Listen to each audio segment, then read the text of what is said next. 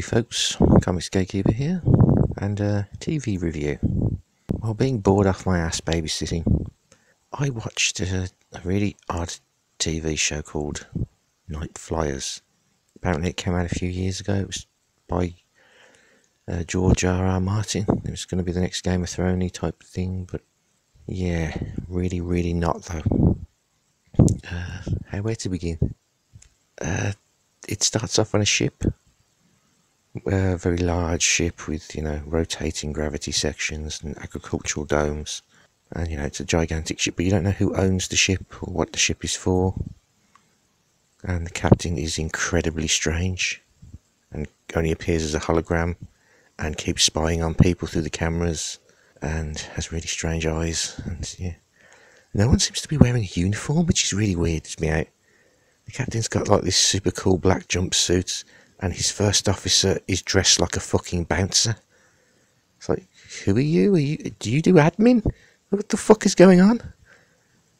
So, yeah, then other things occur. There's a psychic on board they don't trust. And because, well, to be honest, he's a real cunt, so they were absolutely right. I mean, you're supposed to think they're a bit prejudiced about it, but it's absolutely correct, because he's an absolute psychopath. And yeah, there's a woman whose job it is to merge with the computer with a jack in her arm. She's incredibly fucking strange looking. And yeah, it really feels like less than the money they spent on it. Somehow it feels so low budget. It feels ill-conceived as well. It's like, let's get any old actors in because half the cast really can't act. It's really strange. I can imagine they spent a wheelbarrow full of money making those sets. What a fucking wasted opportunity. So yeah, the universe building is beyond pathetic. Nothing feels real or consistent. And of course, yeah, there's ghosts in the machine. And yeah, it's just, it's a mess. That's the only way to say it.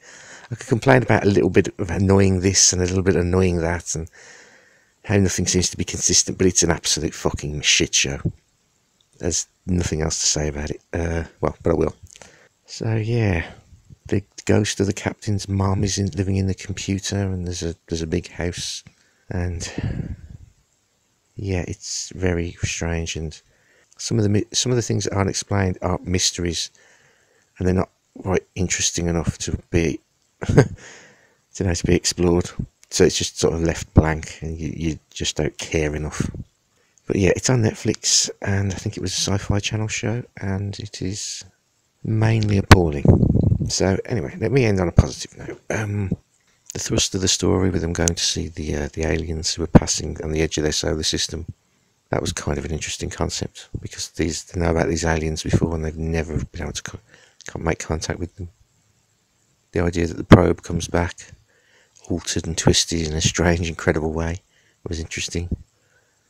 Yeah, there's a few other bits and pieces that were quite good, but all the while the back of my head was buzzing how shit the acting was.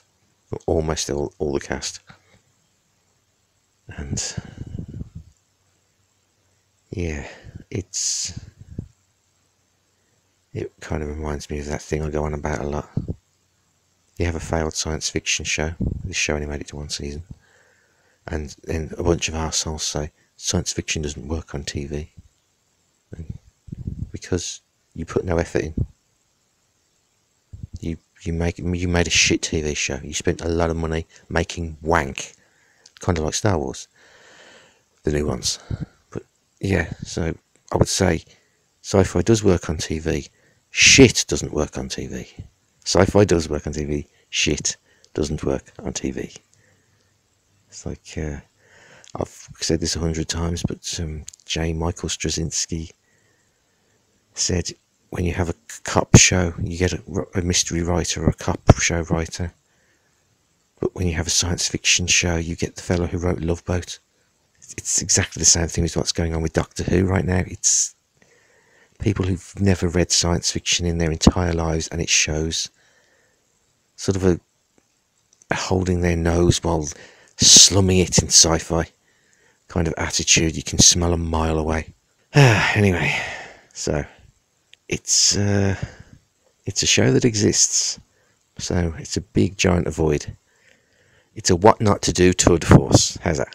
Okay, take care folks, later.